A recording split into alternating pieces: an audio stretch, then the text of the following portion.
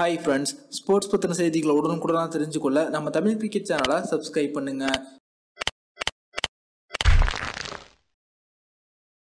நானும் அந்த ஒரு விஷயத்துக்காக தான் காத்து கொண்டு இருக்கிறேன். IPL இந்தியாவில் கண்டிப்பாக நடக்கும். இந்த வருடத்தில் என்னுடைய அதிரடியான ஆட்டத்தை மீண்டும் பார்ப்பீங்க அப்படின்னு தற்போது villiers அவர்கள் பேசியிருக்காங்க. அது மட்டுமல்லாது அவங்க மீண்டும் சர்வதேச அணியான தென்னாப்பிரிக்கா அணிக்கு அவங்க திரும்புவது குறித்தும் தற்போது நீண்ட காலத்துக்கு பிறகு மௌனம் கிடைச்சிருக்காங்க. அது பத்தின முழுமையான விவரத்தை பார்ப்போம். தற்போது தென்னாப்பிரிக்க அணி அதிரடி வீரராக இருந்த villiers சில வருடங்களுக்கு முன்பு திடீரென தன்னுடைய சர்வதேச போட்டிகளில் இருந்து ஓய்வு முடிவை அறிவித்தாங்க. அவங்களுடைய ஓய்வு முடிவு தென்னாப்பிரிக்க அணிக்கு பெரிய ஒரு பின்னடைவை ஏற்படுத்தியது. அந்த சமயத்தில் villiers, அம்லா, மோர்னே மார்க்கல் போன்ற வீரர்கள் அவங்களுடைய அணியிலிருந்து ஓய்வு வாங்கியதனை தொடர்ந்து தென்னாப்பிரிக்க அணி மிகவும் பலவீனமாக காணப்பட்டது. 2019ஆம் ஆண்டு இங்கிலாந்தில் நடைபெற்ற ஒருநாள் போட்டிக்கான உலகக்கோப்பையில் பலத்த அடி வாங்கிய தென்னாப்பிரிக்க அணி லீக் சுற்றோடு வெளியேறியது. இதனைத் தொடர்ந்து தற்போது ஆஸ்திரேலியாவில் இந்த வருடம் நடக்க இருக்கும் 21 போட்டிக்கான உலகக்கோப்பைக்கு தென்னாப்பிரிக்க அணி பலமான அணியாக உருவாக்க வேண்டும் அப்படின்னு ஒரு தீர்க்கமான முடிவோடு இருக்காங்க.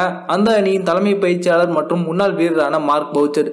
இதற்காக அவங்க பல அதிரடியான முடிவுகளையும் செயல்படுத்தி வந்துட்டு இருக்காங்க. சமீபத்தில் பேசிய அவங்க பாத்தீங்கன்னா தென்னாப்பிரிக்கா அணியில் இணைய வேண்டும் அப்படின்னு villiers அவர்கள் நினைச்சாங்க அப்படின்னா அதற்கு நாங்க முழு சம்மதம் தெரிவிக்கிறோம். ஆனா அவங்களுடைய சம்மதம் என்ன அப்படின்னு நாம தெரிஞ்சு கொள்ள வேண்டும் அப்படின்னு சொல்லியிருந்தாங்க. அதோடு அல்லாது சர்வதேச தென்னாப்பிரிக்கா அணியில் இணைய வேண்டும் அப்படின்னு நினைக்கிற தென்னாப்பிரிக்க வீரர்கள் இந்த இந்தியாவில் நடக்க போகும் IPL தொடரில் சிறப்பாக விளையாடினாங்க அப்படின்னா அவங்களுக்கு கண்டிப்பா வாய்ப்பு கிடைக்கும். 2020ஆம் ஆண்டு ஆஸ்திரேலியாவில் நடக்கும் 21 போட்டிக்கான உலகக்கோப்பையிலும் அவங்களுக்கு வாய்ப்பு வழங்கப்படும் அப்படின்னு மார்க் பவுச்சர் அவர்கள் வெளிப்படையாக பேசியிருந்தாங்க. இது குறித்து நீண்ட காலமாக மௌனம் காத்து வந்த villiers அவர்கள் தற்போது இது பற்றி முதல் முறையாக பேசியிருக்காங்க. வருகின்ற IPL தொடரை நான் மிகவும் ஆர்வமோடு எதிர்பார்த்து கொண்டிருக்கேன். அதுல நான் RCB அணிக்காக என்னுடைய பழைய ஃபார்முக்கு திரும்பி அதிரடியான ஆட்டத்தை வெளிப்படுத்தி RCB அணிக்கு அதிரடியான வெற்றிகளை குவிக்க வேண்டும் அப்படிங்கிறதா என்னுடைய கவனம் முழுவதுமா இருக்கு.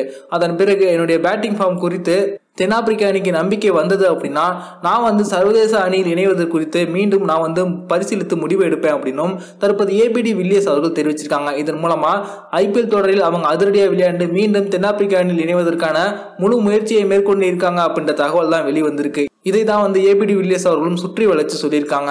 அது மட்டுமல்லாது இந்த வருட IPL தொடரை மிகவும் ஆர்வமாக எதிர்பார்த்து கொண்டிருப்பதாகவும் RCB அணிக்கு வெற்றிகளை குவிப்பது எங்களுடைய நோக்கம் அப்படின்னு அவங்க பேசியிருப்பதை தற்போது RCB அணியோட ரசிகர்களுக்கும் பெரிய உற்சாகத்தை ஏற்படுத்தி இருக்கு.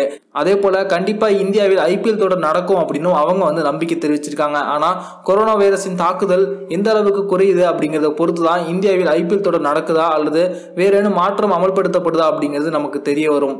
அதே சமயம் villiers அவர்கள் சர்வதேச தென்னாப்பிரிக்க அணியில் இணைவதற்கு ஒரு முக்கியமான வாய்ப்பாக IPL பார்க்கப்படுது அப்படிங்கிறது குறிப்பிடத்தக்கது. இந்த வீடியோ உங்களுக்கு பிடிச்சிருந்துச்சுன்னா லைக் பண்ணுங்க, ஷேர் பண்ணுங்க. நன்றி.